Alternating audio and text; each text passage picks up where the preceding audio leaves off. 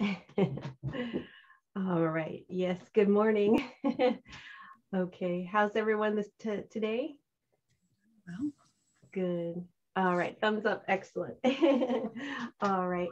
Well, I'd like to say again, good morning. Thank you so much for having me.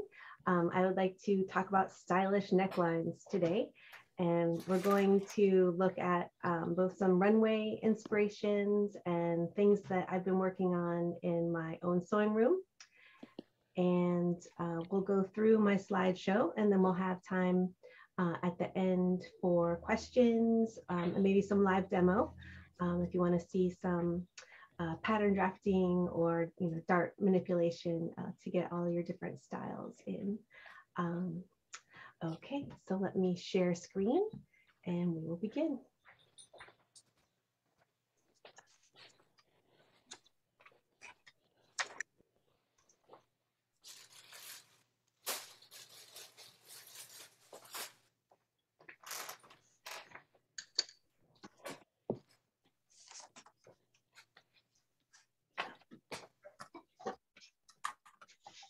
Okay, so again, welcome to the class today. This is Stylish Necklines with Dawn. That's, I guess, my naming myself now, which is a lot of fun. Okay.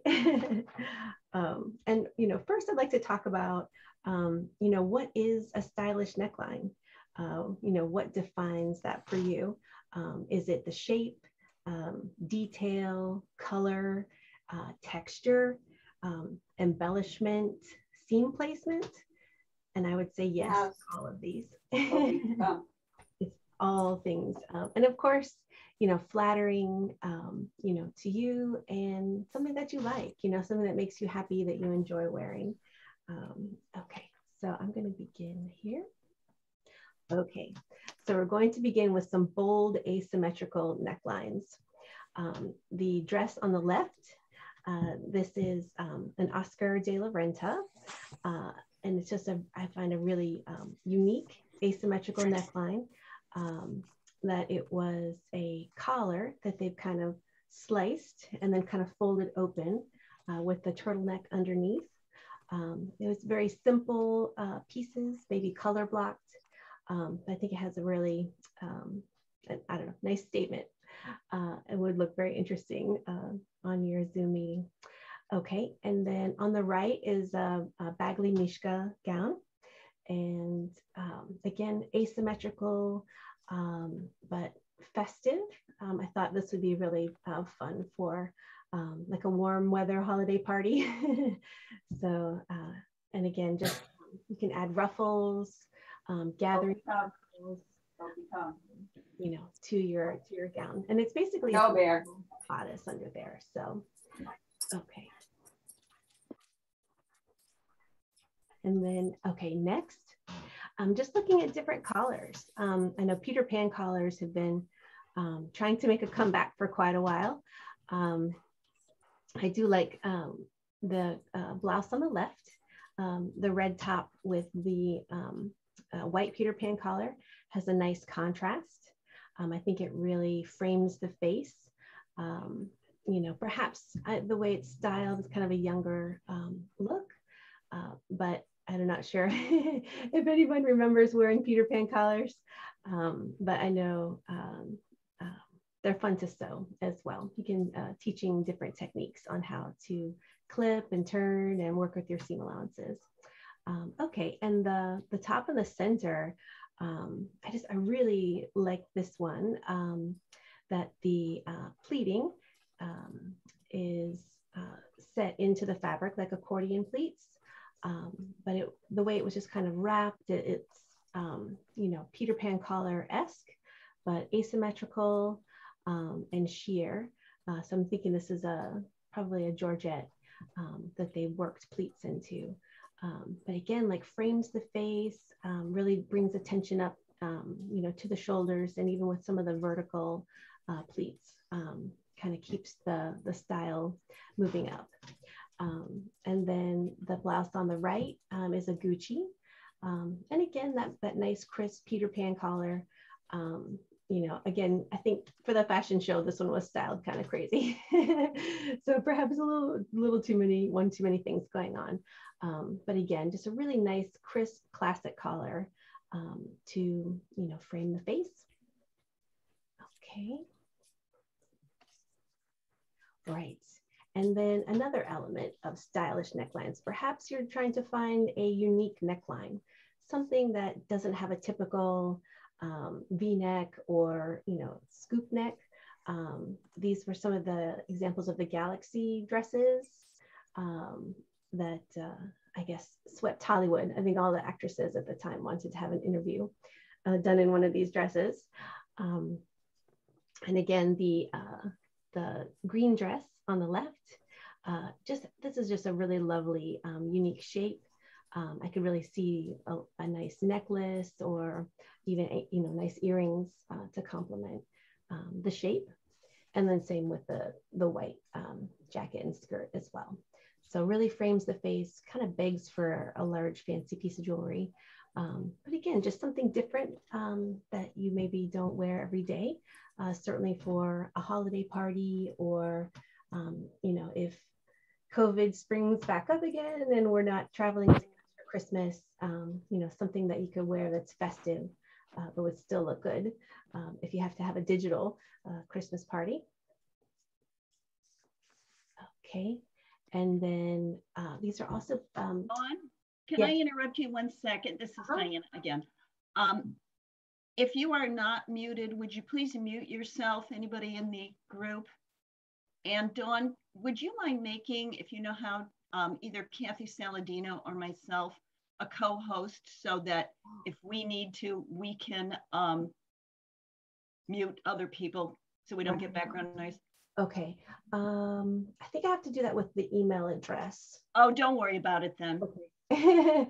Right, yeah, if I can change my view and then mute people as necessary as well. So, okay, thank you for that. Yeah, again, please, if you aren't muted, please mute yourself. Right. I see there's still a couple out there. Okay, right, thank you. All right. Okay, and now we're looking at the pleated and gathered neckline variations. I will show some pattern drafting methods to accomplish these looks. But I think these are really fun, just a sunburst pleat at the neck with a small collar, looks like a shaped turtleneck style, but very flattering and actually very easy to take your bust and waist dart and rotate that to the neckline. And this could be just a pattern hack from, a pattern that you have or one that you were to buy. And then I believe these pleats are inverted because they're, excuse me, folding towards the center, but you could turn your pleats either way and make box pleats or the inverted box pleats there. And then on the right is a Brandon Maxwell top, and looks like he's taken the same idea, but kind of given it a bit of a high fashion twist. So I remember looking at this top and I was not quite sure. It looks more pleated on the left, but then it's more gathered on the right. So I think it's just the thickness of the fabric that they're working with that really gives you this extra volume at the neckline. And then just a classic little button-up collar. I just thought that was like a lovely kind of surprise on a really modern top to put like a little classic collar.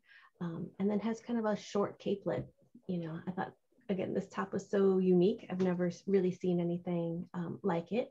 But if you examine the individual pieces, it's not that difficult to sew or accomplish if you wanted to make your own pattern for that. Okay. Okay, and then just talking about jewel necklines. So a jewel neckline fits, closely to the base of the neck. The dress on the left is like a tooled leather. So I know that may not be on the top of your sewing list right now, but I thought it was just really lovely that it's such a classic shape. This is almost like just a sloper, really, with a jeweled neckline, the close fitting armhole, and this lovely bust dart here. And I'm guessing this is the bust and waist start that's been rotated to the waist, because it gives a nice clean top, and you would be able to embellish, you know, that neckline and that bodice really however you'd want. Okay, and then working from the idea that if a shape like this is like a sloper, you could take those darts from the bodice and manipulate them into this like woven pleating pattern. And this is a variation from the Pattern Magic books. So I don't know if you're familiar with those. They are really incredible. I believe there's 3 out now, but she's a Japanese designer that really kind of works magic with fabric, and kind of, it almost looks like braided, the way she alternates the pleats and stitches things down. But again, it all starts from a combined bust waist start that you can kind of expand, slash and spread, and turn into these woven patterns. Okay. Okay, and then just for some other necklines as well, just reimagining the classic trench coat and jean jacket. The left is an Alexander McQueen, and I just thought it was really interesting that it's a really classic British label. You know, the trench coat is a staple piece, but she's evolved. It's kind of, the design has evolved into a dress, but still has all of the pieces of the collar and lapel and the double-breasted front that you would see on a regular trench coat. But again, I mean, they put nice earrings with this, but you could still see a nice necklace with that as well. And then the same with the jean jacket. I think this is a Mont's design, but I've been studying this one too, and it looks like they have either intentionally misbuttoned it or they actually sewed it kind of off kilter, but it does make it kind of interesting and exciting to break up these pieces. So, okay. And it's never a dull moment in my house, excuse me. Okay, yep, all right. Okay, and now these are the things that I really enjoy as well. So embellishing a yoke or a neckline with beading and beaded appliques. I think, you know, the beaded appliques, you can really find those online now, certainly Etsy or some of the other fabric stores. And that, you know, you can sew, you know, the appliques into an existing garment if you were to cut out, you know, a t-shirt or things like that, and then sew them in. And I think that's an easy kind of fashion hack that you could do to a ready-to-wear item. And then again, the yoke on the left, just really encrusted with beads and sequins with a contrasting collar. So again, I think those would be lovely for holiday parties. Okay. Okay, and then again, just thinking about contrasting collars and cuffs, depending on the jacket or top that you're working on. Maybe you have a similar or you know, just a scrap left over from a project that, you know, you still love the fabric, and maybe you can add some of that into a top or a jacket that you're working on, just to kind of shake things up a little bit. So, all right. Okay, and now we're going to, this is talking about being able to take your sloper or even a pattern, if you were to buy, you know, a Vogue pattern or something that has a bust and waist dart, or even just one dart, that you can turn that into a new style. So that basically you will draw in some slash lines, and then you slash down to your apex. You close your bust and waist dart, and then spread those open. And that is the extra width that you need to create a gathered neckline. Okay. And I've also added some height here as well, because width also needs length. So that if you only slash it horizontally, it'll be a little bit short and tight. So I'm not talking a lot, you know, it could be a ½ inch or less, you know, maybe just a ¼ inch of shaping. But it, you can then gather all of that onto the neckline, and you would still have a fitted waist. And I've done that for both the front and the back. and using the apex at the shoulder and at the waist dart to slash some of the volume into the neckline there.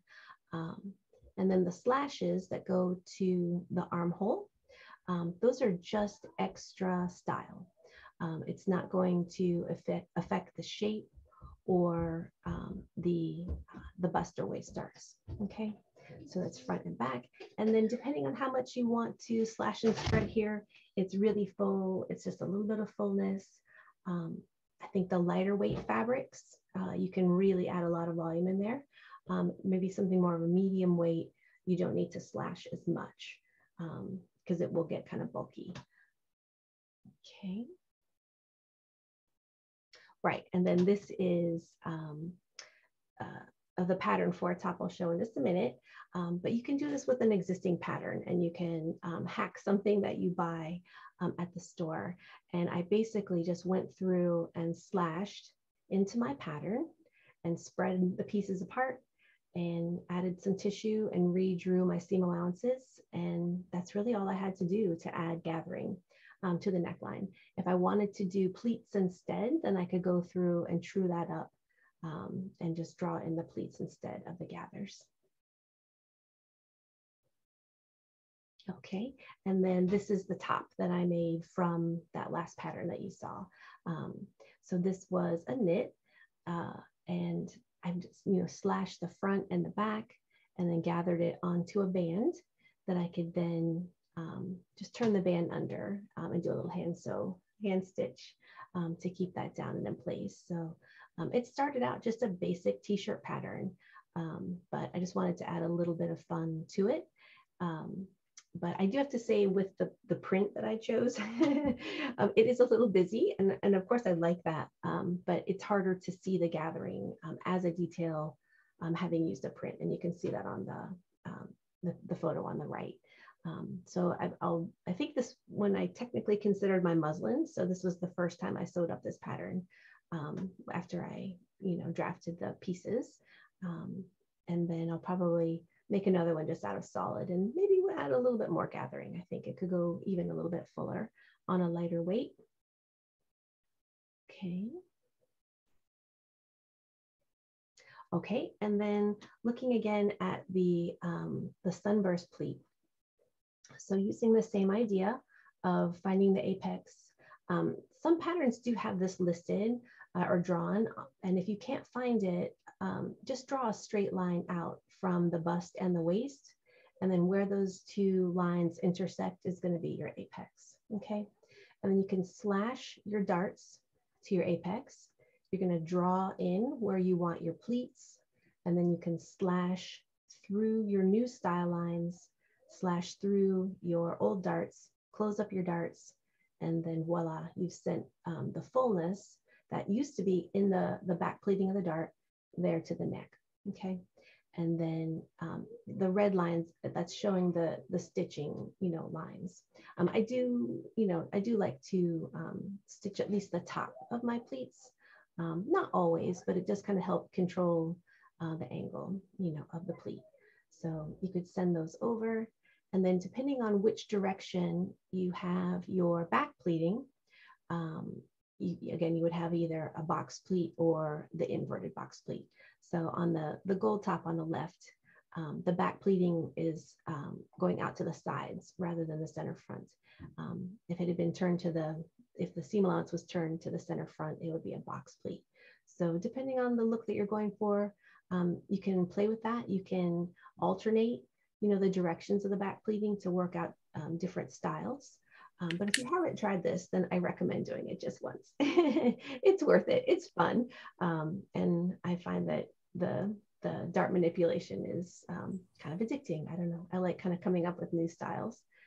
Okay, and that was the front. Okay, and then moving on. I also wanted to talk about decorative yokes. And a yoke is something that you can find patterns that already have this. And if it doesn't come with it, then you can cut off the top of your bodice, and it's really no problem. If you were to just draw in your style line first, if you want to get rid of those darts and rotate them around for some gathering and fullness, you can definitely do that. You just want to keep an eye on the bust measurement across the top if you have ease in there. So just be aware of that. So if you want to slash and spread to make a fuller top, you can do that, but just keep in mind how much fullness that you're adding. But the yoke itself is still fitted. It's, and again, a jewel neckline. And this was a really interesting basket weave that this was from Threads magazine. So you can probably find this image in their archive as well. But I think this was a smocking technique. But it's just beautiful and adds really lovely contrasting texture. If you didn't want to have a separate fabric or things like that, but it really adds a lot of interest. Okay, and the yoke is just a great place to be able to experiment with your different textile techniques. Okay, and that's right. Okay, so I've been working on different variations of pin tucks. And you can do, on the left, you can see that it's one row or one set of pin tucks that I've sewn across. And then to make the basket weave, then you turn it 90 degrees and then you sew those pin tucks again across your first set. And it makes that really lovely kind of diamond pattern, depending on square or diamond, depending on how you have it turned. But this technique I think is lovely for yokes and collars and cuffs. And again, it kind of adds texture and interest with your same fabric, so if it's all just a matte or the same color fabric, you can really add a new dimension and texture to it. Okay, so this was the basket weave. And then I was also looking at the wave pin tucks. So I thought these were fun. Here, I'll go back just for a second. So the first ones, these were just 1/8 inch, like really tiny little 1/8 inch pin tucks to make that small gridded pattern. But when I made the wave pin tucks, these were more like 1/2 inch because I wanted it just to be a little bit bigger. But you basically sew your pin tucks, as just straight lines across.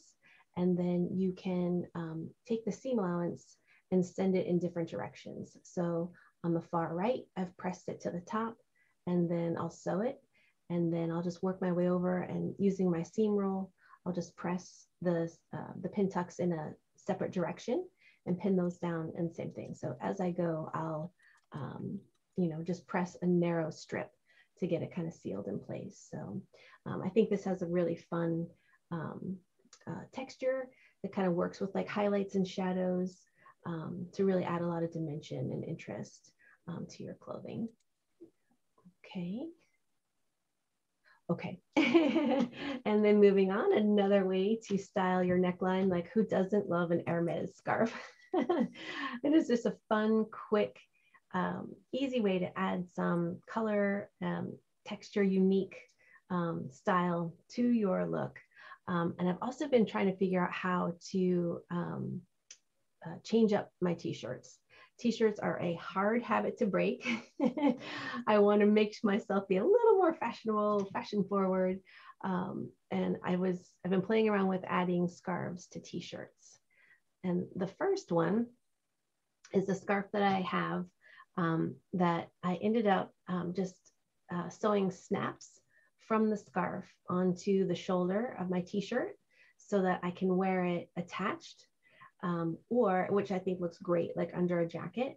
But I do like to wear this scarf as well, just kind of tied around the neck. So I wanted to have that versatility. And these snaps are like a 4/0, so they're really tiny and they don't show up.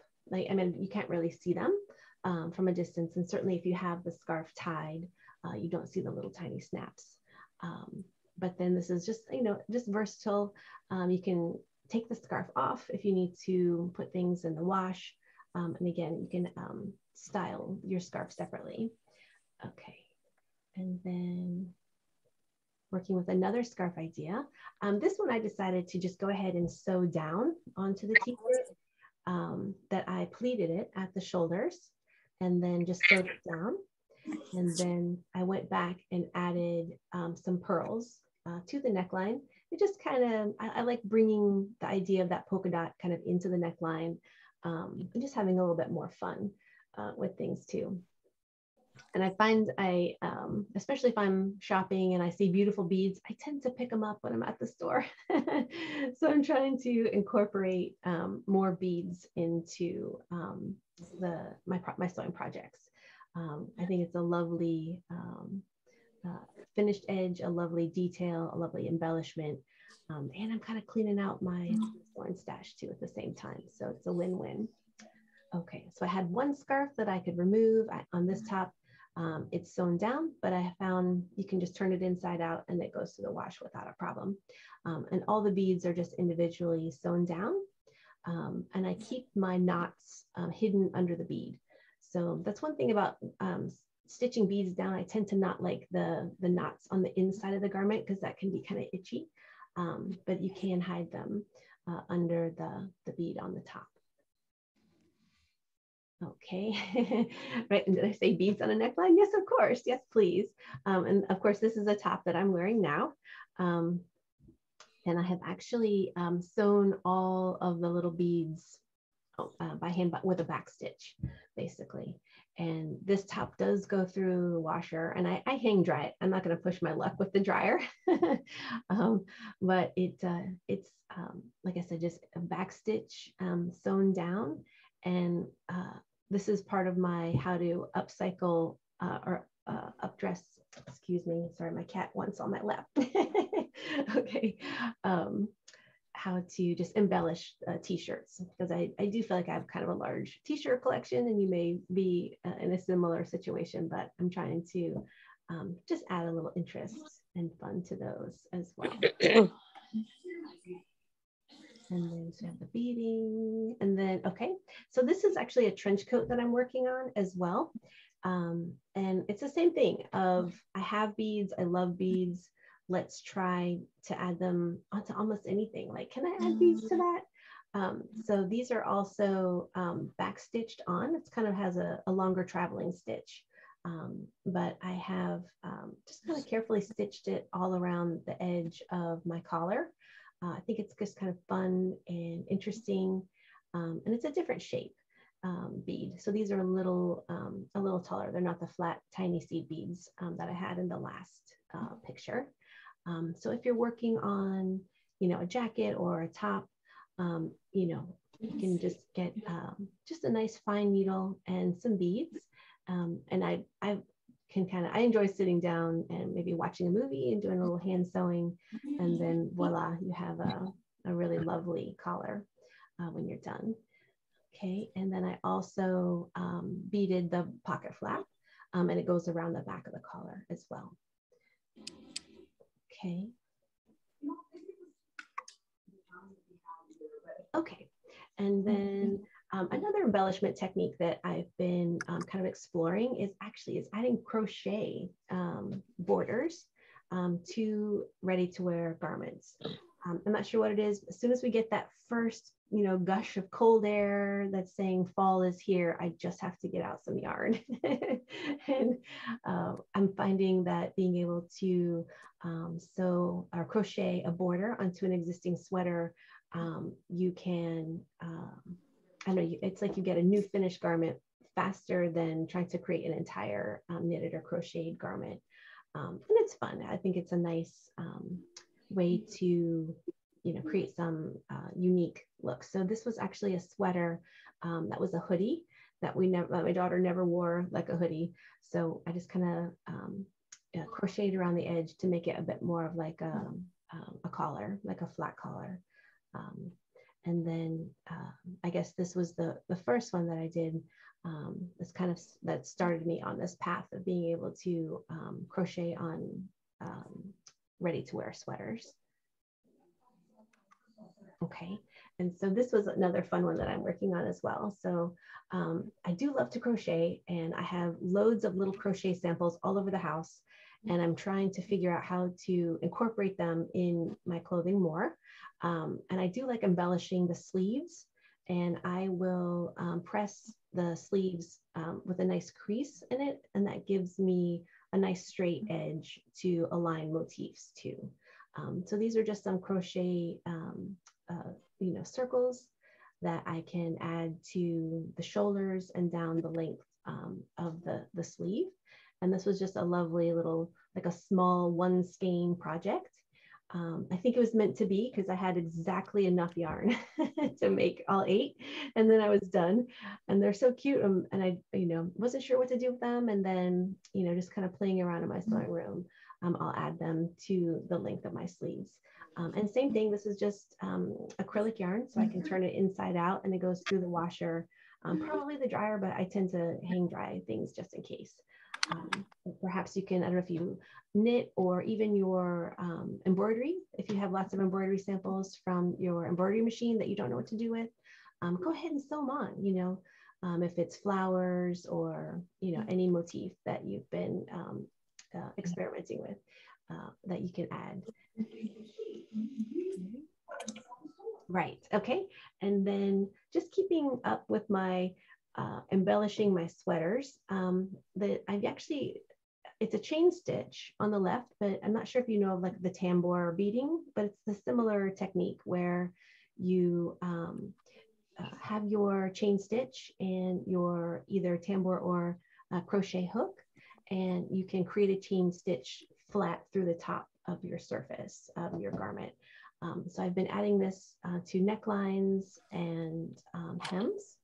And then I have some vintage chenille yarn that I've always wanted to do, like a couching kind of hand sewing project. And it, I don't know, with this sweater, it's working out. Let me show you the next one. Right.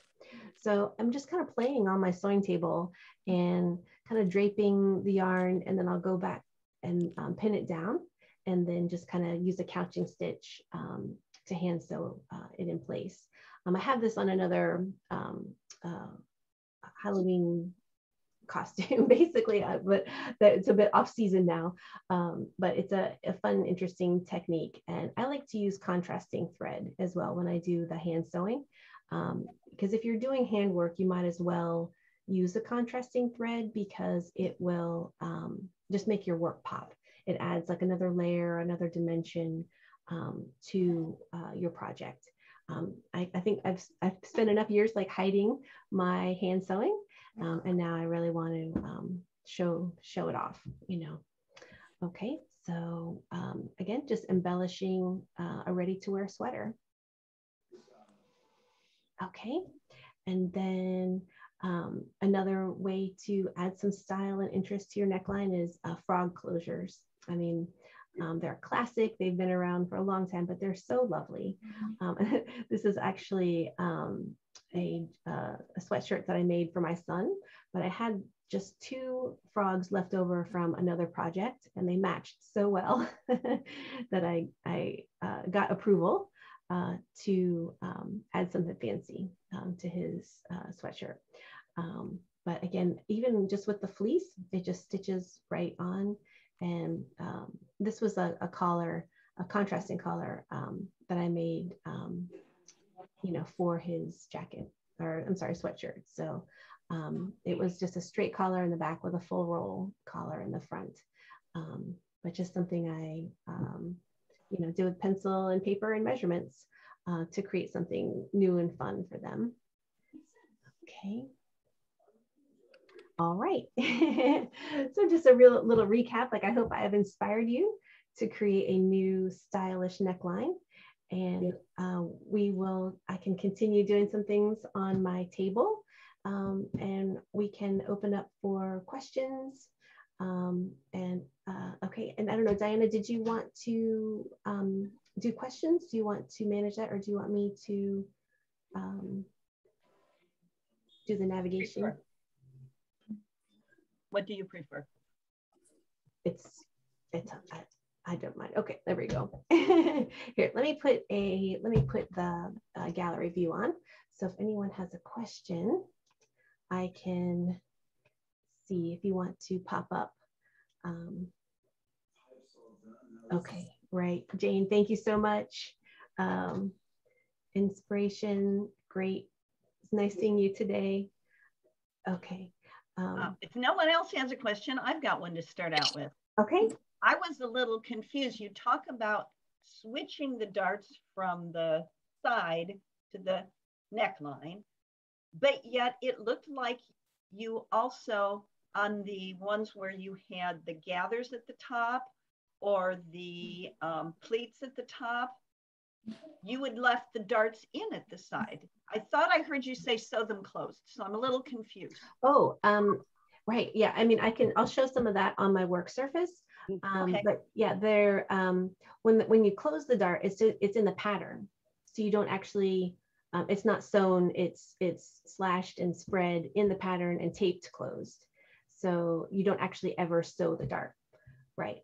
Yeah. It's all done in patterning form. I see. Right. Okay. And I can do some of that as well and show you real time. Okay.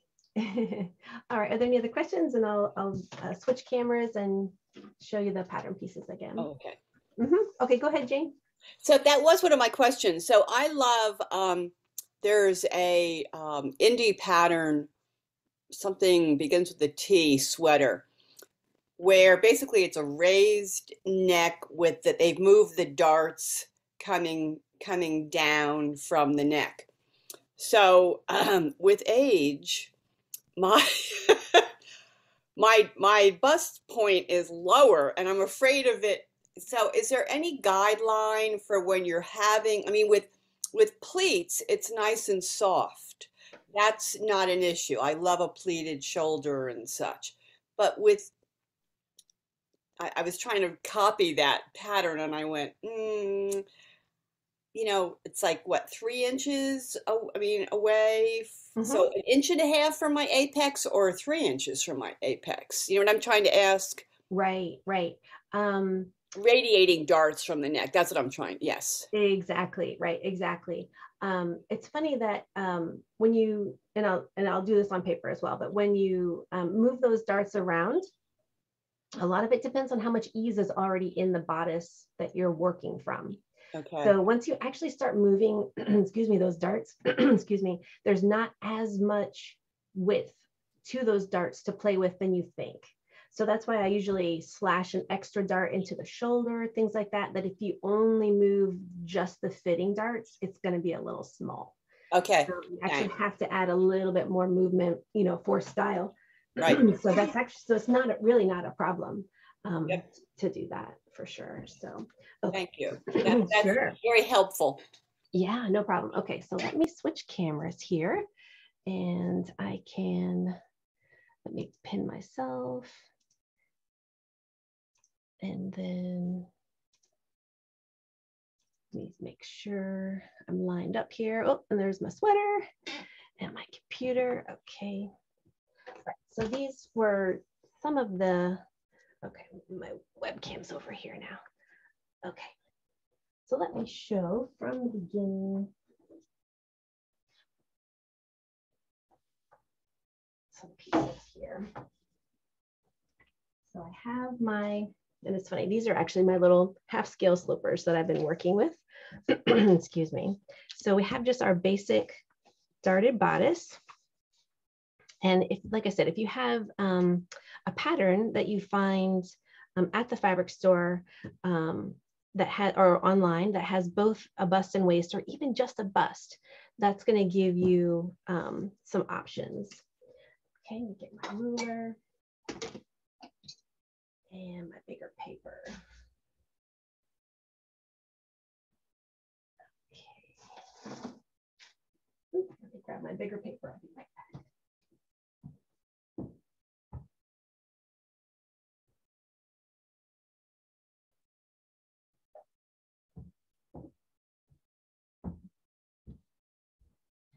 Yeah, I've been looking through the Pattern Magic books again.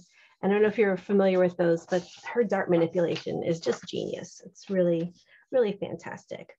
Okay, so I'm going to go ahead and just trace off my bodice here.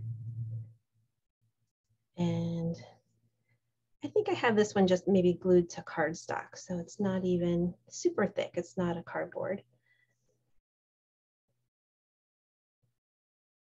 So what I'm going to do, I will, oops, not shift it.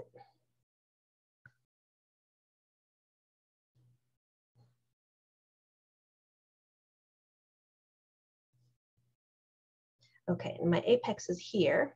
And I don't have a pinhole here, but if you need to find that, so what you're gonna do, you're actually gonna draw through the center of your darts. If your pattern is not, does not have an apex marked. Okay, gonna draw through the end dart, the dart end point, okay, and then X marks the spot. Okay, and that could be, you know, wherever your bust dart is. Okay, and then, so I want to make a sunburst neckline, but this is a jewel neckline that's pretty close up to the top of the neck. So I'm going to open this up just a little bit, just for some style and comfort.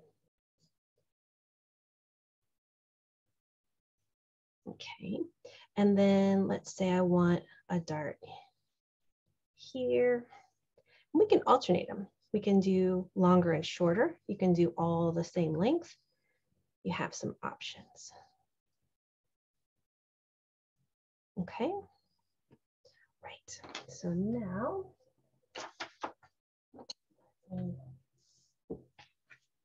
cut this out. Show me where my bigger scissors are. Let me get my bigger scissors.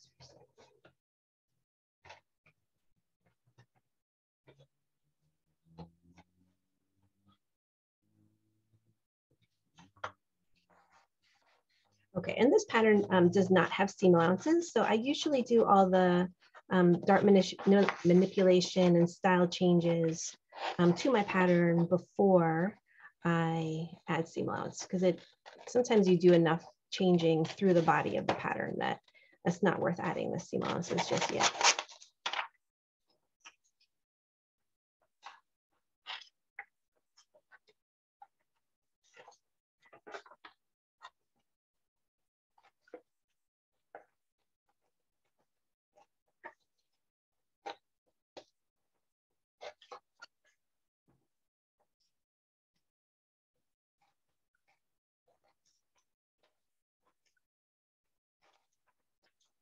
Okay, so now I'm going to start slashing.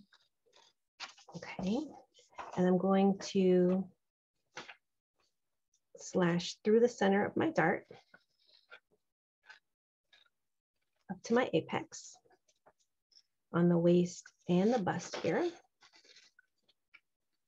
And I like to trim out one side of the dart seam allowance. Just kind of gives you a nice edge to tape to when you're doing your alignments. Okay, so now I want to make some decisions. So I have my new darts here, and I want to decide which darts are of my new starburst that I want to use my shaping from the bust or waist dart, and then which ones are purely decorative that I can send to the shoulder. So I know my center front dart, I'm just going to do some dash lines here. So I'm going to draw from the first 3 darts to my apex.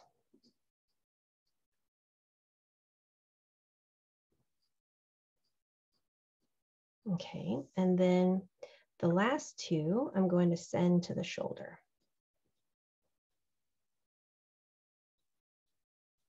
Okay, and this looks like, I'm going to make a little mark there about where the darts are ending. Let me raise this up so you can see. Okay, so this portion here, I'll get a pencil and darken that in a different color. So this is where my new starburst pleats are going to be. The dash line is just going to give me that avenue to go back to the apex. And then the 2 starburst pleats that are closer to the shoulder, they're just going to go to the armhole. Okay, let me mark this. So this is ultimately going to be our finished dart. Let me slide some other paper under here. Okay, and then I'm going to slash.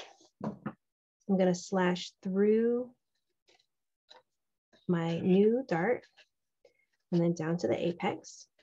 This is probably the only tricky part, is to not cut all the way through, because that does happen. You can kind of cut too far and pieces fall apart, but that's okay. That's what tape is for. All right, and I'm actually still doing my slashes on an angle, okay? It's not a straight cut, so it's from my dart and then angles over to the apex, okay? Now the ones that are just purely decorative, they don't have the bust or waist fitting. Those just go right over to the shoulder.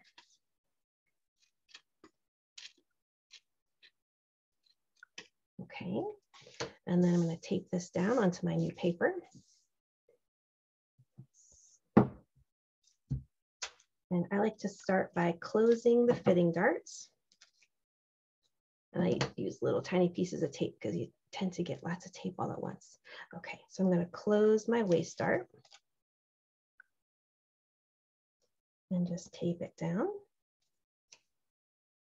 Okay, and then I'm going to close the bust dart. And then automatically that opens up everything up here at the top. Okay, let's tape the center front down as well. All right, and then I can start moving these darts around. Okay, so this is my new 1, 2, 3, first 3 darts. So let me shift those and then tape them down. And that this is basically the space that used to be in the inside of the dart is now moved up here. Once I tape it down, I'll raise it up a little bit higher to the camera. Okay, now for the shoulder, I'm not going to the apex, I'm just going to the shoulder, or excuse me, to the armhole. So I'm going to spread those about the same amount that I have here. Okay. And then the length of the armhole has not changed, so that when you go to sew in your sleeve or your facing, you don't really have to alter that. It can, you know, sometimes the ones I've been working with sometimes want a little bit of reshaping, that it puts this shoulder seam on a greater bias angle. So you might have to take that in a little bit. Okay, and let me raise these up to the camera. Okay, oh, I know I get a lot of bright sunlight in here, so my camera wants to darken a little bit. Okay, so now we have 5 new darts. And then let me darken those up again. So we have one here, and then here. Okay, but you can probably see that the neckline is a little irregular, okay? So from slashing and spreading everything, it's not quite smooth. So that's fine. We can just go through and I just kind of draw it in myself. But you want to add a little bit of height and then just make this nice and smooth. You can clean that up at the center front. And then if you want to, I mean, at this point, you could just stop and say, okay, these can be pleats and I won't finish them. I won't make the end points. But if you wanted to, you could say, right, so this red sews to here and this one to here and across. So you could just pleat those at the top. But if you wanted to do the darts, then you just go ahead and redraw your darts in.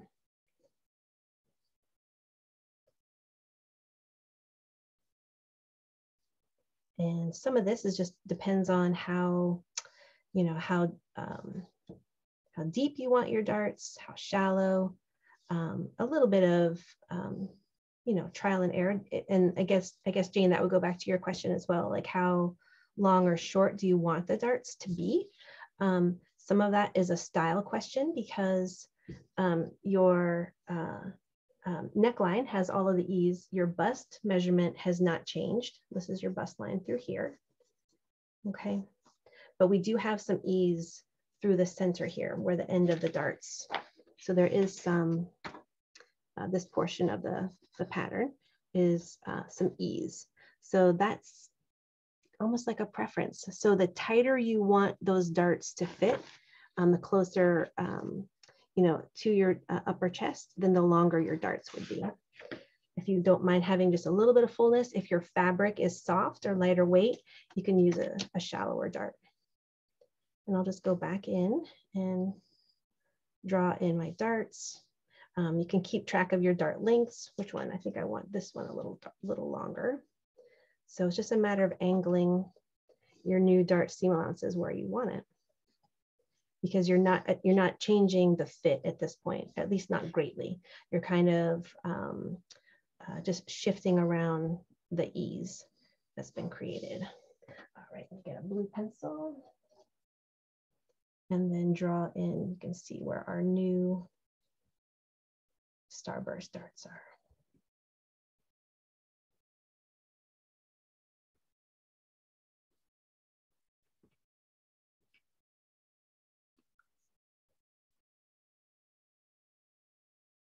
I'll hold that up. Okay. And then that's your blue. The blue lines are then the seam allowances for your dart. Okay. And then you can just go through with your pattern. And I generally use like a 1/2 inch seam allowance now. I'm just, when I draw my own patterns, it's just easier than 5/8. And I still think 5/8 seam allowance is kind of bulky. I'm guessing on a top like this, you would want it on the fold and not have a seam up the center front. So I'm going to cut that on the fold and then add your shoulder seam allowance and side seam and a little bit of armhole.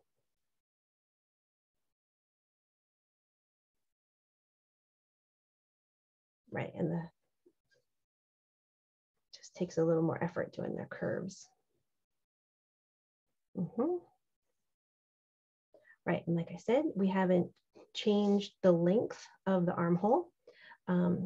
So your sleeve will still fit in. Okay, and then let's add our little seam allowance at the waist. Okay, and you are ready to cut.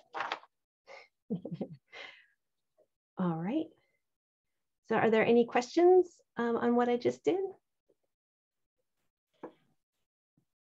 Well, not a question really on what you just did, except that I was going to show you a neckline I have, but you're wearing it. So the neckline that you have on, if I have a dress like that with, you know, it's kind of little wide at the shoulders.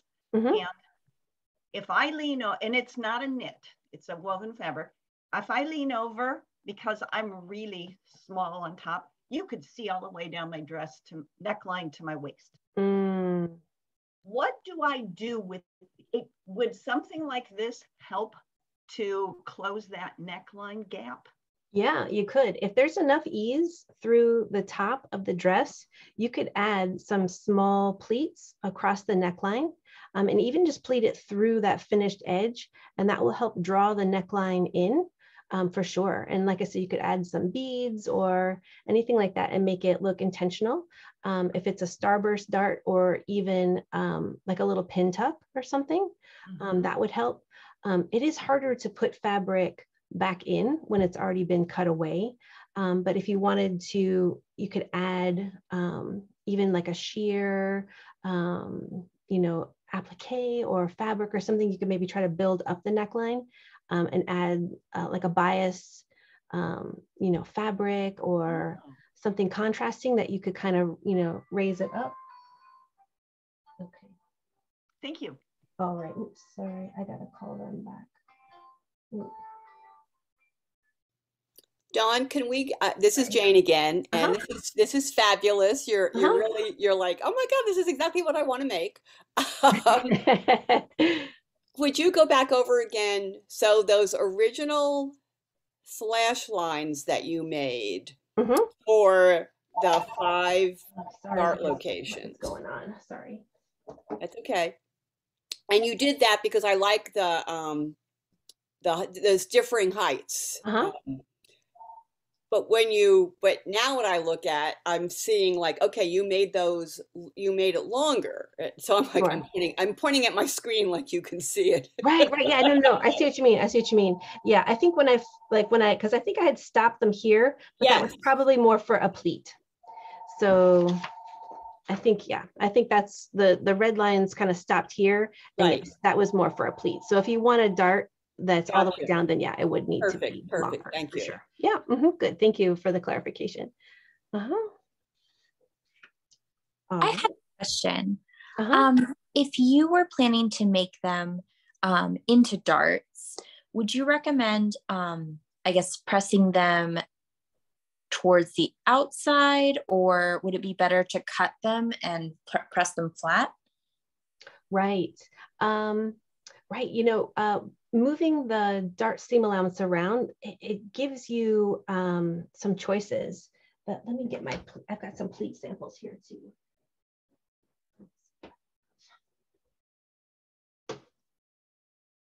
Right. So I know this is just a straight pleat rather than, the starburst that we're talking about. But depending on how you move your dart seam allowance around, if it overlaps in the back, you can definitely cut that out, right? And then in this case, if the seam allowances are pointing together, it's going to make a box pleat.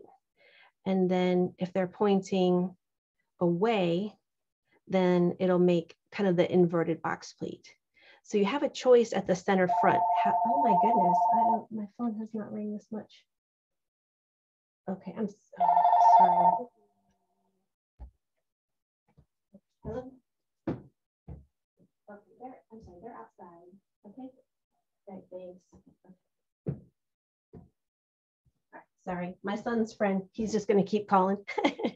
Okay, right, so at the center front, you have some choices. If you want to have your seam allowances go together, and that would make a box pleat, or if you want them away to make that inverted box pleat. So if you were to like trim this out and I guess you could press it flat, open it, I guess if that's what you mean, you press them open with seam allowances on each side. That's also a box pleat. It would just be a really small one. So you technically could do that too if it was pleated, to have your seam allowance kind of centered. Let me see if I have one of those samples with me. No, I don't think I have my box pleat one with me. But you could do that as well. You can, if you wanted to just flatten your seam allowance, then it would make like a little inverted box pleat here, like that. Cool. Thank you. Okay. All right. So you can, like I said, you can dart them, you can pleat them. It just depends on how, really the style that you're going, because on the neckline, it's going to be about the same. If you wanted something really, really full, you could actually slash more into the body of the garment. And then if you wanted something kind of loose and flowy, then you'd be adding extra width throughout the body there. This one is probably more like a fitted style. So it's going to be exactly your bust and waist, and all of the decoration is up at the top. So, and I guess Jane, to your question as well, you could just decide, like if I want this one dart like way down here, then you just connect these points and then draw it longer.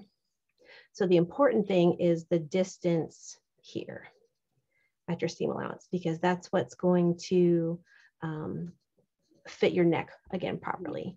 So if you wanted this longer or shorter, just be aware that the longer the darts are, the more tightly fitted it's going to be at the upper chest. And then the shorter these darts are, you're going to have a little bit more fullness here. Mm-hmm. So it's almost like a fabric issue. So if it was like a linen or something, you could really draw those deeper and it would be crisp. Mm-hmm. But if it was something, crepe de chine or something, you would probably have a little bit more ease, and it would lay nicely against the body anyway. Okay. All right, good. All right, are there any more questions about the darts? No? Okay. Right, and you can do this on the front, and then you can also do this on the back. The back is a little bit more complicated because you're working with different bust points, but it's not impossible. So if you extend your shoulder dart in full scale, this is probably like 1.5 inches.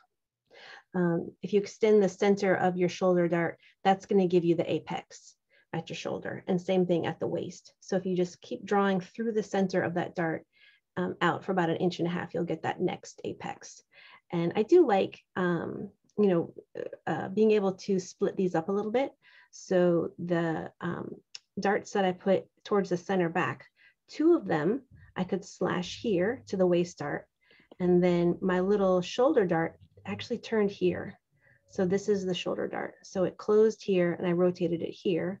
And then this last dart goes to the armhole and it's just decorative. So all of the fitting is just in the first 3 here. And the last one is just a slash and spread.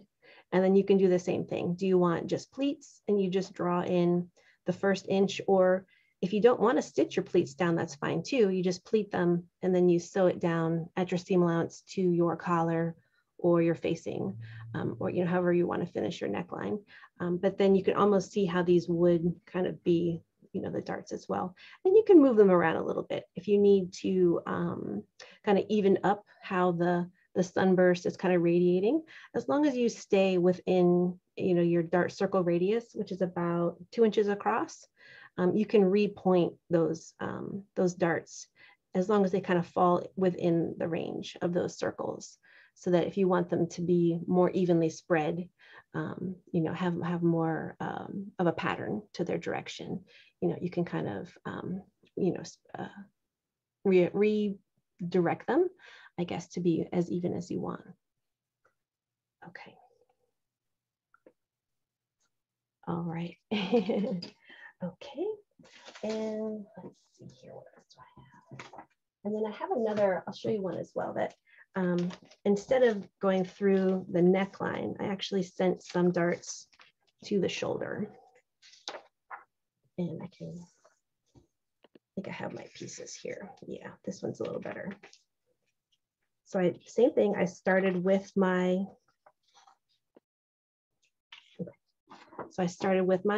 sloper or my darted bodice. You have your waist dart and your bust dart. I drew in where I wanted the pleats at the shoulder, kind of at a nice angle. And then I slash everything at the same time. Okay, and I think that one's a little wobbly. Okay, so you can slash everything down to your apex and then close up the waist and bust dart, and that creates the space at the top. And then you can go ahead and draw in either your pleats or your darts, however you want to see that.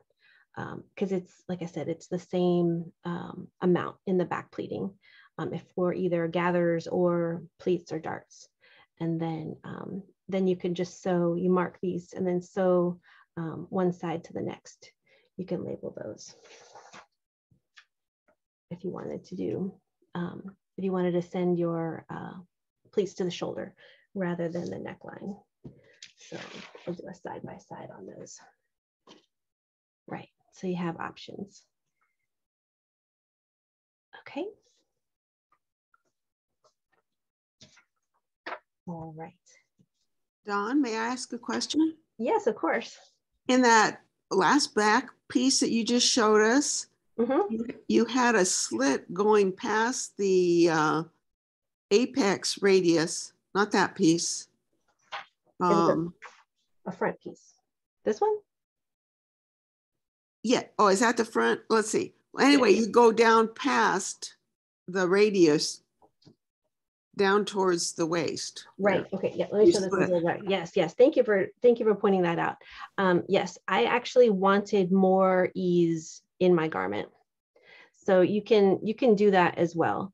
I knew with the pleats that were up at the shoulder that I didn't want it quite as tight, so that yes, you can slash through here and then cut through to your waist. So my waist measurement is still the same, but I added more ease to the lower portion of the garment. And, if you really wanted to, you could do that for any of them.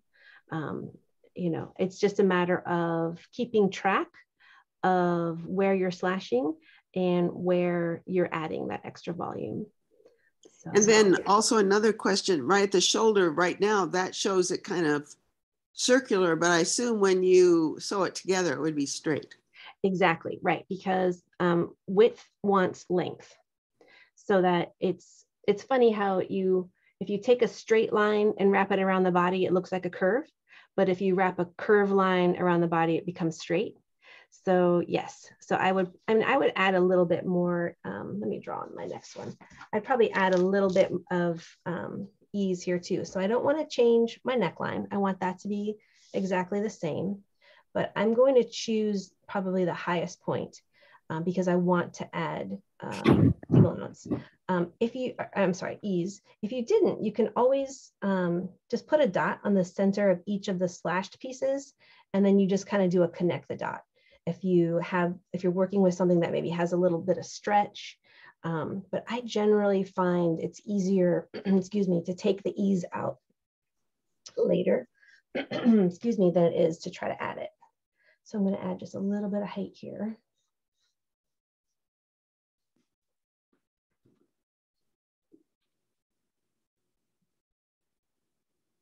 Okay, thank you. And then once that, yeah, exactly. And then once that either gathers or pleats, then yes, it'll be straight.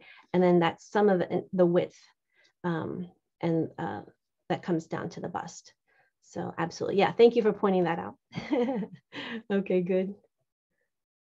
All right, are there any other questions?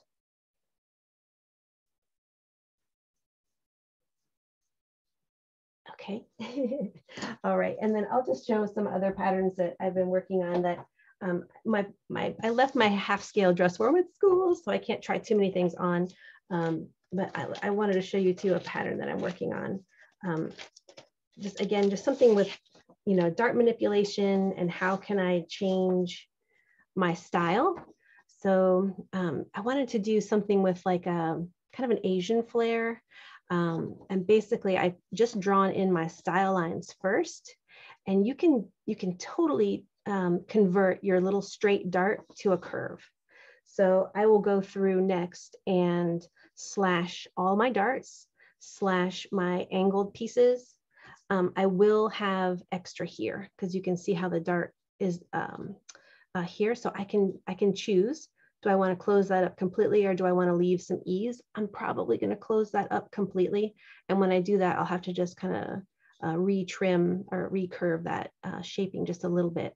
And then I'll send my bust dart to the top style line and then my waist dart to the lower style line. So I'm excited to do this one. And when I sew this version up, I'm going to do a contrasting fabric, contrasting color through the center. And then I thought, okay, so if I have this cool front, what can I do with the back? And then I came up with this. So same thing, I can take my shoulder dart and then rotate it to this style seam here. And it's okay if I kind of shift my pivot point over here. So I'll close it up here, but then when I slash it, it's okay to slash to a new corner because it's so close to my bust circle, or I'm sorry, to the dart circle. And then same thing with the waist. So I'm going to slash it up to my apex here and then send that waist dart to my new style line. And then same thing, add like a contrasting color through the center. So it's just another way to move your darts around, and don't be afraid of curved darts. Like if you go through and just add notches on all those seams, they're the same length and it'll sew back up. It's also a matter of the kind of fabric that you have. If it wants to sew nicely, a really stiff fabric maybe won't handle the bias as well. But you can see here's an earlier version. So this was just kind of mapping out where I need all those darts to go, and then added the thickness to the style points. Okay, so I look forward to this one, and now I need to come up with something fun for the skirt. So maybe, kind of mirroring this idea of the contrast, and put that panel, this kind of decorative chinoiserie strip down onto the skirt. And actually I can show you my slopers here too. So I could probably do that as well. So this, if I do like a fun little curvy shape here, same thing. I'll just close up the waist darts from the skirt and send them to the new curvy style lines. So as long as it's within my little dart circle. And that's about full scale. It's about a 2-inch circle at the end of your dart, and then everything will still fit. So I am working on like making my samples or my patterns in half scale first, because I feel like I get a lot of my design ideas out and it doesn't take as much fabric to do the first round of slopers and samples. And then I can put these in the printer and really just print them out 200% and they're full size.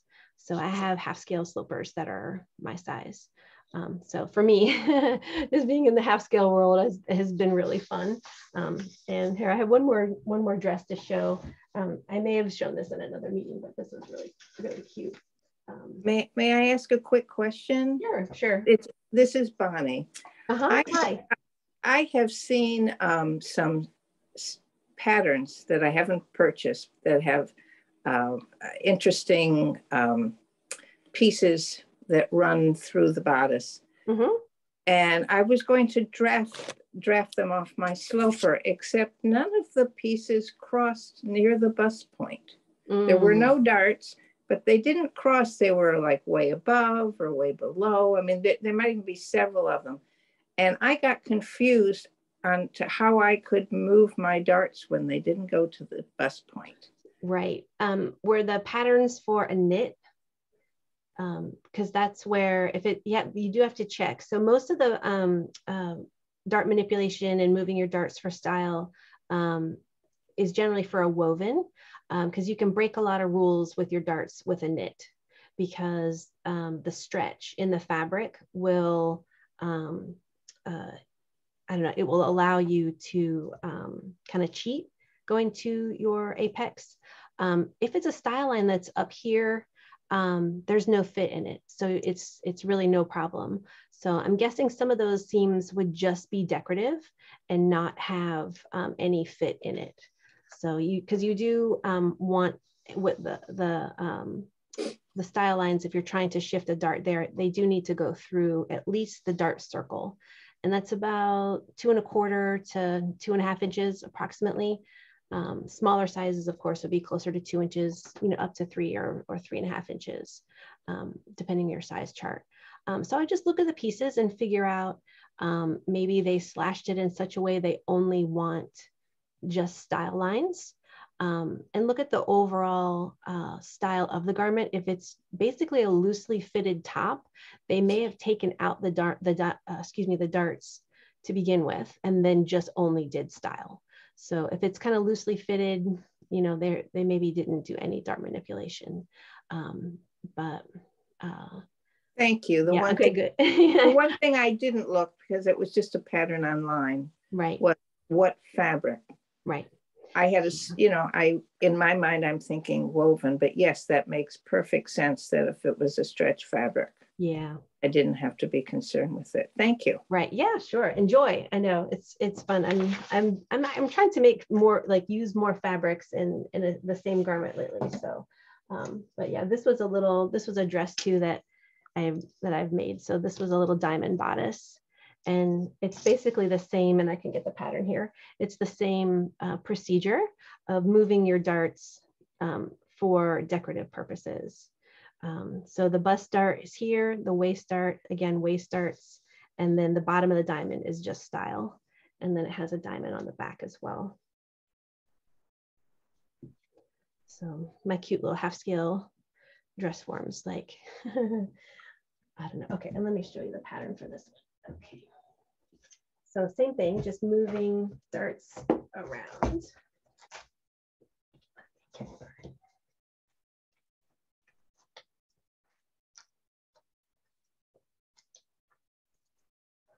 I have a question while you're looking for the pattern. Yeah. How do you do, if you want to change a neckline on a knit shirt, that doesn't have any darts or anything, would you do similar, just slash and spread without?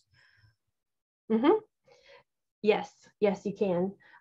If it's a bodice that doesn't have any darts in it, then the pattern maker has already taken those darts out.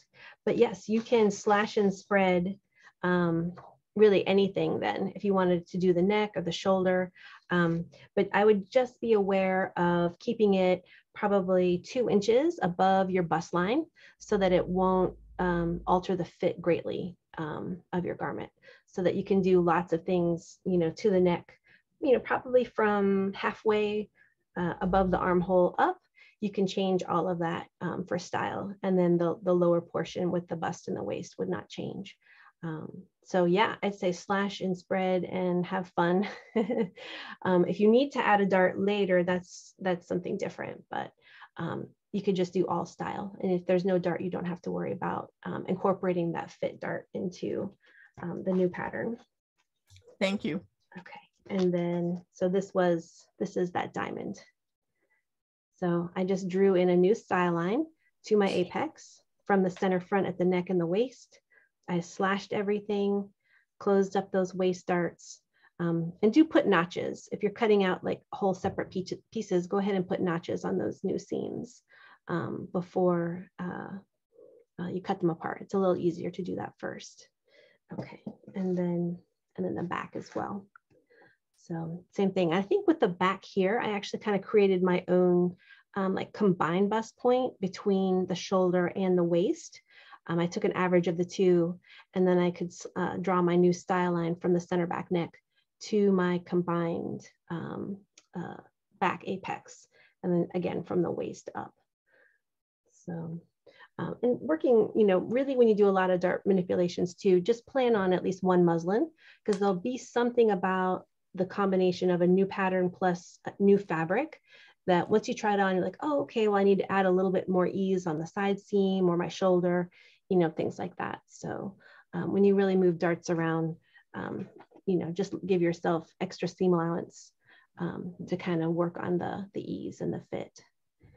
Okay. And then that's the pattern again for this one. So the dart, and I'm actually working on a circle one as well. So I did the diamonds, and this piece is so funny. It's like almost difficult to see what it is, but so this is actually, okay, here. So this is the back. I haven't cut this one out yet. So I wanted to do the same idea of the triangle, except do circles instead. So I drew in a circle for the back, and then I added my notches. And then what I'm going to do, I have a little darted line here, and I can either send my shoulder dart to an arc cut out at the shoulder, or I can send it over to the center back. I'm probably going to send it to the center back because I think it's going to fit a little better. And then I also have another little dotty line right here, so that when I slash through my dart, I'll slash there and then just kind of jot over to my new style line. And that's within my dart circle. So I can kind of cheat that way. And then I'll send the waist dart actually all the way up here, and then the shoulder dart here. And then I did the same for the front, but I've cut this piece out. I've already cut this one apart. So this one's almost unrecognizable. So let me flip it this way. You can kind of imagine what it's going to look like. So there's a circle here, and then there's a circle here, and then a circle. Oh, I did not cut that one out. And then a circle here. So you can kind of see how those will, let me get back in camera. There we go. So you can see how the circles will kind of get laid out. And this is my design sketch. So I wanted to try something interesting with the circles. I can cut on a center front fold at the top, but you do have to have a dart at the waist just to be able to kind of make that happen. So it's on a center front fold here, but then this is kind of on an angle. So as it curves around the body, it's going to look about like that. But then I'm doing like a contrasting dot in the center as well. And then my shoulder, I cut it out, or I started to cut it out, and I was like, oh, wait a minute, I can cut this shoulder on the fold. So the arc that's cut at the shoulder will be the same piece from the front and the back. So there's a little bit of shoulder seam closer to the neck, but then it's cut on the fold, and we'll wrap around like a half circle, maybe like a half semicircle. So I look forward to working with this one, and then again, figuring out how to cut out how to change my skirt darts as well to make that circle. So just something fun. Okay, and then right, I know this piece doesn't really make much sense, but do you kind of see how this is like the lower portion of my armhole, and then this fits back in. And this shoulder arc is just style. In the front, I don't have any fit in here. So I can change that however I want. But you can kind of see how the piece goes back together. So I think when I first made this one, I couldn't decide if I wanted to do the shoulder and waist circles. And then I was like, well, if I'm going to do it, let's do a bunch. But I can tape those back in place if I only want to have just the center front circle instead. Right. And then, so the front piece, it started out like this as well. So I just drew the circle that I wanted and then moved all my darts around and then traced over it to cut out separate pieces. So, okay. Right. I know everyone, I know you want to try the circle cutouts right away. Okay. All right. So does anyone have any other questions? It's Bonnie again. I do. Uh-huh. I have a sloper that I work from. Mm-hmm. Obviously, it's 100% sloper. Mm-hmm. Now that I have that, can I back it down to a quarter size sloper that you have, or is it something I have had to have first? Right. I mean, if you have a sloper that already fits you and it's full size, if you, I'm trying to think, if you go to like the copy store and have them scan it, if they have a large enough scanner, then they can reduce it by 50% and print it out. And then that's your exact sloper in half scale. Oh, it's a half scale sloper. Mm-hmm. Yeah. So, yeah. My quarter scale ones are little teeny tiny. So yeah, I mean, and through the camera, you can't really see the difference, but yeah, I'm trying to think.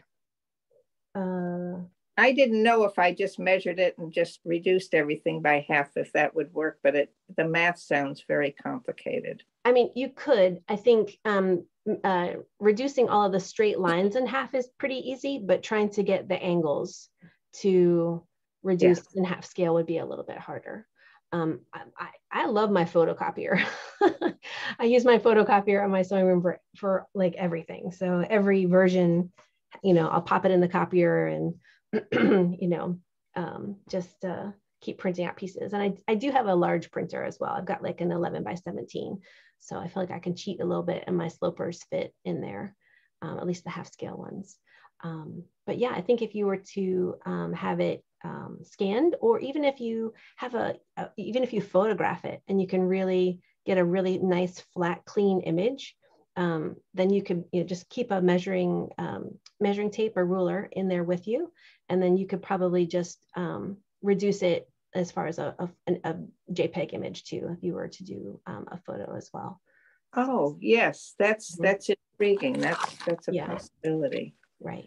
Thank you. Yeah, scale. I know, scale's fun. Well, I've never thought of working in a smaller one. It's just more sewing, but I can now see that it wouldn't work necessarily for fit, but if I want to experiment with not quite the circles you're doing. Right, yeah, the circles, that's just me. It would be faster and easier that way. Okay. It is, yeah, it is. And it's really fun too, because you can still see the overall style. Like, even though the dress is in half scale, like, you kind of know if you like it or not.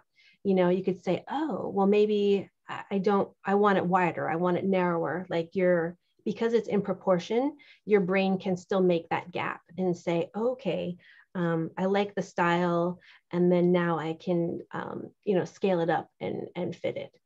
So I think it's a great style manipulation tool. Oh, good. Dawn? Yes. Your Asian pattern you were working at, showing how to put the darts in the rounded way. Exactly. Could you explain that a little more? Sure. Let me.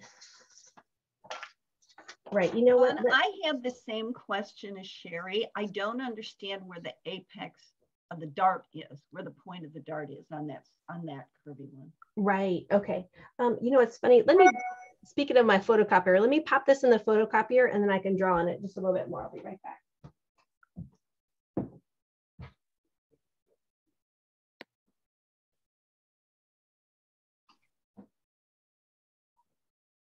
Sherry, sorry to tag on to your question. I don't know if that was part of it or not. Well, I just wanted to know how she worked that into the circle. I think I understand some of the others, but I'm not sure about that one. That's fine. Help us all out.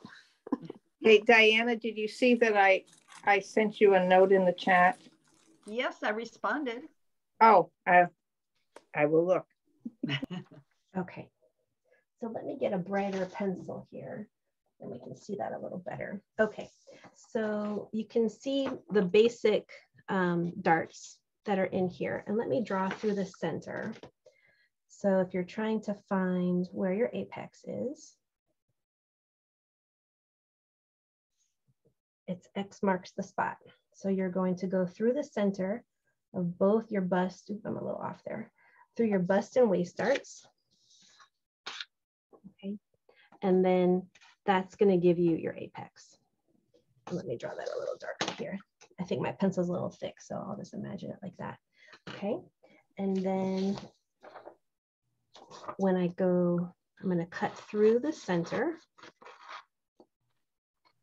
to my apex, and then I'm going to cut through the bust dart. And then I like to just cut out some of the side seam allowance on that dart.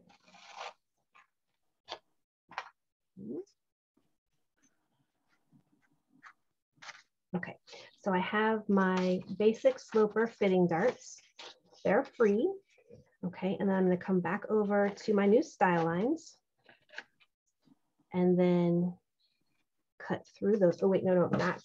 That's why I always forget. I get so excited, but you have to notch these first. It really helps. It's harder to align that later and figure out how to get those pieces back together. So let's notch those. And let's just go ahead and trim this extra off. We don't need this here. Okay, and then I'm going to cut through my style line. That is going to become a curved dart, because even though it's a curve, each side of that seam is the same. Okay, and actually let me take these one at a time. So then now I'm going to move that waist dart over and then take that down. And that's really just a classic curved dart here. Okay, so the bust dart is a little trickier because I need to keep, actually, let me think about this just for a second. What if okay, so I'm going to, since my, this point here is not exactly at my apex, I'm just gonna close that up a little bit and I'm gonna tape it shut inside my dart circle. So I'm gonna close up that dart right to my new style line. So, okay. So it doesn't fall apart. And then, excuse me, because I'm still within that dart circle, that basically means it's still gonna fit. And then I'm gonna cut this up to here. And then this little piece, I can go ahead and tape that over. And then same thing, even though it's a curve, those lengths are the same because I taped it shut down to the end of that style line. Okay, and then if I want to make that into a contrasting piece, then there it is. Sorry, I've got so much on my table right now. Okay, right? So that this technically sews up. So there's no, let me raise it up for you. So there's no fit at the center front, but you can see now that it's flat, that's where my darts went. And then I'll just go ahead and finish off this piece. Let's add some more notches so I know where to realign everything. And then let's just cut the rest of this apart. Yeah, I ordered a bolt of each color of this aqua and turquoise so that all these little samples that I make are kind of in the same color family. So I'll probably do a bold turquoise for this little contrasting piece here.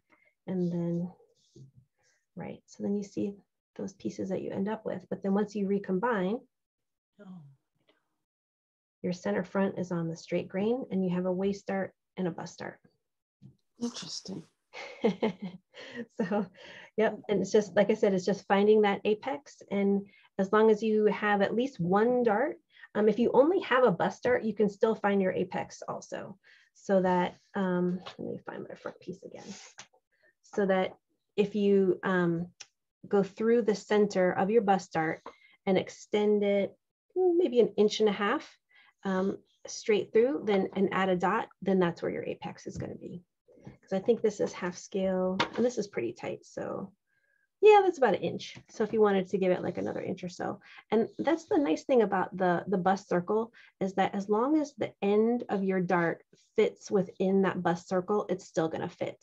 You know, even if it just touches the edge, you know, if your dart ends over here, then no, it's not going to fit the bust properly. But like I said, it's about a 2-inch radius around, or circumference around from the bust point. So as long as those little bits end up inside that circle, you've maintained your fit. So, okay, and then that's this little piece here. Okay. Did I take some of the mystery out?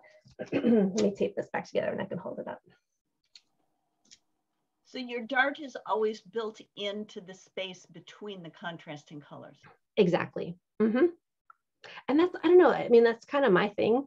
I think a lot of designers do that as well, but I always want to incorporate fit into new style lines, because if I didn't do this, I could still have this dart here. I could still put a bust dart there, but it's unnecessary. Like, you don't really need, yeah, I don't know. You just don't need to do that. And it looks kind of sloppy, or it looks a bit like pattern drafting software. Dare I say, sorry about that, you know? Okay, right. Thank you, Karen. Okay. And then, right, like I said, you know, you can do these kind of curved darts anywhere. If you wanted to do that to your center front, you could send them to your armhole. You could send it to the shoulder. As long as those darts end up back at the apex, it will still fit.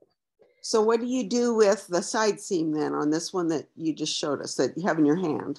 Right. So then on each pattern piece, I'll just add side seam seam allowance on the end. No, I mean, do you straighten that up at all, or? Yeah. Well, once you sew your dart, then that's where your shaping is. So see how it's a little harder to see through the camera, but now it's a curved shape. Now you have like bust curve in there.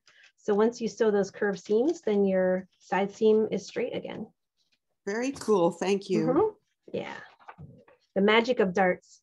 I know it always hurts my feelings a little bit when everybody talks about they hate darts. I'm like, no, darts are the gateway to like style and fun and adding interesting things. So they're not always bad. I understand if you don't want a dart in your t-shirt, that's totally cool. But if you have one in your pattern, then don't think of it as this like ugly old fashioned dart thing. Just think of it like an avenue to a new style or something cool, or pleats or darts or curved seams or something fun. So, okay. All right. So are there any other questions or something that I can explain further? Dawn, when you do those notches, do you normally do them before you cut it apart so that they're exactly? Absolutely. Yeah. Okay. Definitely. Yeah. Notch it before, because it's a lot harder than to try to take those curves and you can do it, but it just takes a lot longer to do that. So if you can, if you can do it first, it's a lot faster. I do that too on those. Sometimes I get excited and I start cutting and I'm like, no, I forgot my notches. So it's definitely a good thing. And even on, the straight darts too, especially for the curves, but it's a good thing also for the straight darts. So you draw in your new style line and then you notch it and then slash your new style seams and you slash your old darts and then close up the old darts and spread the new style seams.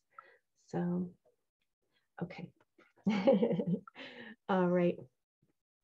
So You said you were that you left your half scale dress form at school. Are you in like design school? Do you teach? I teach, yes. I teach at the LOK Fashion Institute in Stafford.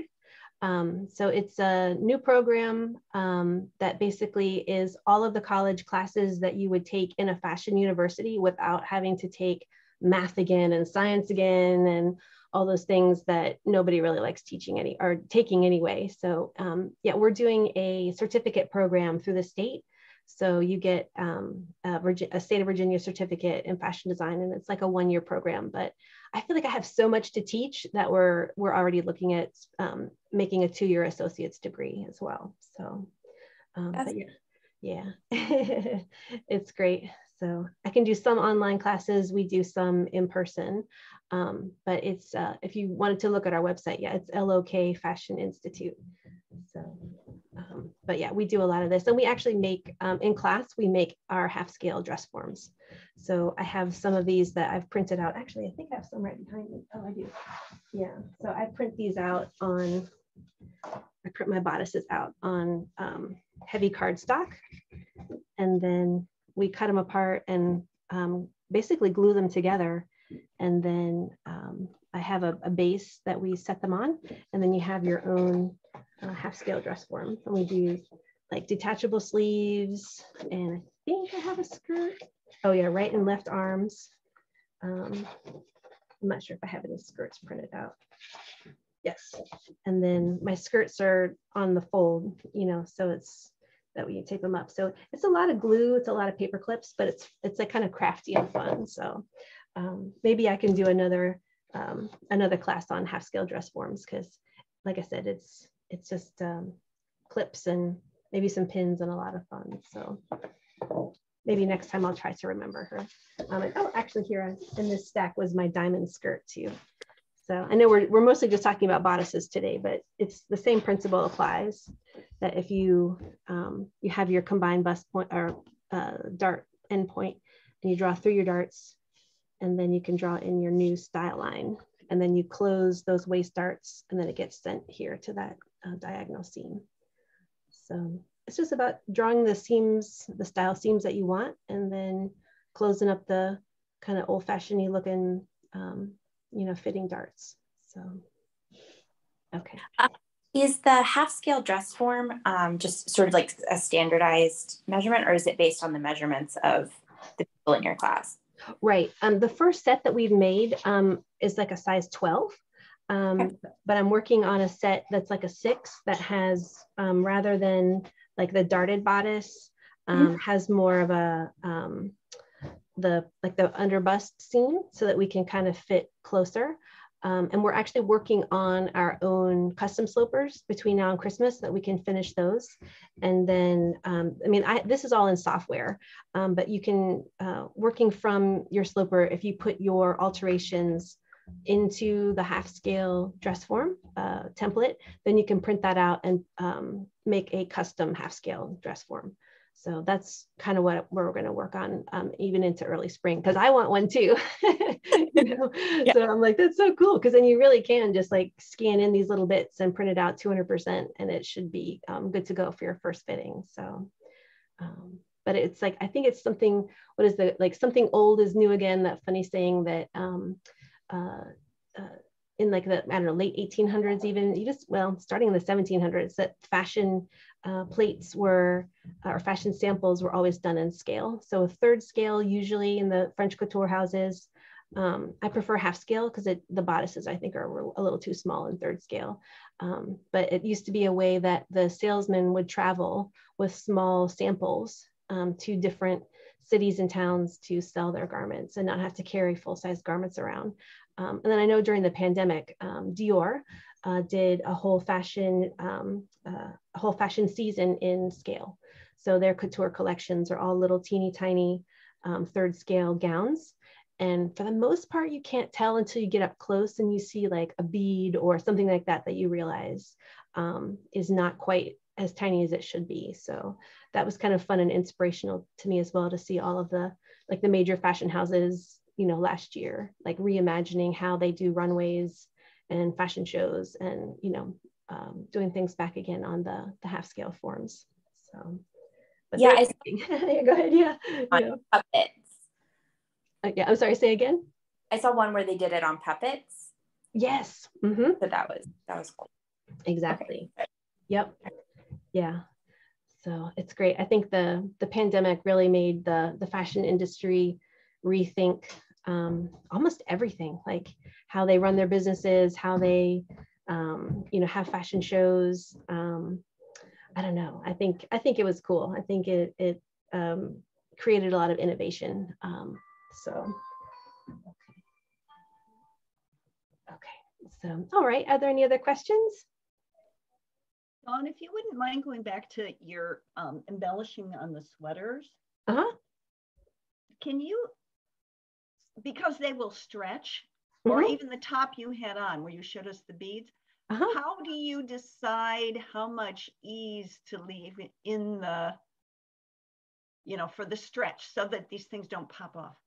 Oh, right. For the knit. Yeah, I think for the one that I'm wearing, it's kind of it's just a cotton, so it's a stable. It's not slinky. So I think beading on a slinky knit would be hard, you know, definitely harder. But, you know, I guess you can use, you know, wash away stabilizers or things like that. But I guess I just kind of go kind of slow and easy, and I just watch the fabric and make sure it's not stretching as I go. Well, I'm thinking of the sweaters particularly because, you know, particularly if it's a pullover, it's gonna. Oh, you know, okay. So my secret is cardstock. And so I have a sheet of cardstock or poster board inside my sweater when I'm working on it. So it gives me a flat surface, and then I don't stitch through both layers of the sweater. So I can, and that's funny, as I pinned here, like I think I pinned down lower first. So I have my cardstock underneath. And then if you wanted to, you could clip the sweater, you know, to the cardstock, or I guess poster board. I have poster board in this one. And then so as you're stitching and working, it doesn't really stretch. So yeah. But when you put it on, it won't stretch too much. So right. That you pull the stitches out. Exactly. No? I think with the couching stitch, because you can either do diagonal on the top or diagonal underneath, it's already on its own bias. So I'm not running straight seams through it, and it has a lot of give. But I'd say when in doubt, just don't tighten your thread too much so that it puckers or, you know, draws in the knit. So it's just kind of a light, you have to have kind of a light hand for sure. But I find like the yarn just wants to kind of grip on there, you know, it's not like too shiny surfaces that want to slide around. So you don't need quite the density of stitches either. So my stitches could be, you know, 1/4 inch or 3/8 inch apart. So it, I don't know, it's fun. So this is another one of those sit in front of the TV, like finally get to, you know, sit down and put your feet up and do a little hand sewing. But yeah, definitely even cardboard, if you had heavier, you know, cardboard, that's my trick. So, okay, great question. Thank you. Thank you. That was good. Okay. Right. And so, but yeah, I just realized I have so many of these sweaters and I just wanted to just do something different. And I just kind of came up with this. I guess I'd taken some tambour beading classes in England, but it's the same technique. So it's just it's like a straight stitch on the underside with just your chain stitch on top. So, and it just works like a crochet, you know, as you start with your slip stitch and you take your needle through and you pull your slip stitch up, and then you actually feed your thread or your yarn from the underside. So the yarn actually comes up to the surface. So it feels opposite, but once you kind of get the hang of it and start working across, it goes pretty fast. So, and this was all scraps. So they're all little short vintage pieces that I have that I'm like, I want to use this. It's like, that's, you know, that collection that you might have in your basement or your sewing closet. So I've been cleaning and I just want to, I don't know, just put more things into my wardrobe and not in boxes. So, but I have lots of these sweaters and I have lots of this yarn. So I'm excited about different things. This one's kind of loose and flowy, but I can do some weaving. I can do bigger chain stitches with a larger hook. So there's all kinds of things that you can do. So, okay, I'm trying to think, right, this is, and that's the same thing too with the edging on the, ooh, that's really bright all of a sudden. Yeah, so you can just crochet just your edging on the, and the ready to wear sweaters, actually, you can get a fairly large hook. It looks like the spaces are small, but it gives and opens up. So I use a much larger hook than I would think, and it just goes right through and stitches along. So I don't know, I love crochet. Like I said, as soon as you get that cool breeze of fall, I want to start crocheting or knitting something. But I don't think I have the patience sometimes for a complete crocheted sweater. And I just want to do like smaller borders that, you know, I feel like it's like more rewarding. You know, you can get it done and you feel like it's custom and crochet, but it's not an entire sweater. So, okay. Yeah, my camera doesn't like the contrast of the light and the dark there. Okay. All right. All right, well, fantastic. I hope I've inspired everybody today to try a new technique, dart manipulations, beading, yarn, just anything that really strikes you and interests you. So I feel like there's few rules other than if you like it, wear it, and if it makes you happy, wear it. So, okay, all right. So if there aren't any more questions, does anyone have any other questions before we go? Dawn, would you spell out the website for your Fashion Institute? Right, yes. It's LOK and then FashionInstitute.com. Yeah, so LOK Fashion Institute. Thank you. Sure. Yeah. Thank you. Yeah. Like I said, I think I'm going to add, I want to add like some online, like fashion history courses. We're probably going to do some millinery, you know, things like that as well. So I like to do a balance. I think the pattern drafting class actually works really well online. So I'm convincing my boss that it does work. And we actually did online school all last year during the pandemic. And I think it worked. Sewing, that's different. Yeah, we have to be in person for the sewing because that's harder to explain. So, but I'll let everybody know too if they're interested in some of the online. Then you don't have to travel. I do like that. So, all right, fantastic. All right, if there are any other questions? No. Okay. Well, thank you so much for having me today. And like I said, just try to embellish a neckline, maybe for a Christmas party or a holiday event that you're going to, and get some tea or cocoa or coffee and do a little hand sewing as well. So, all right. So happy holidays to everybody. And I guess I do look forward to seeing everyone in person at a future sewing event. Thank you. All right. Great. All right. Thank you so much. All right. Thank you. All right. Okay. And Diana, I'll be in touch with you about the video and everything. So. Okay. Actually, it would probably be better to Mary Parker.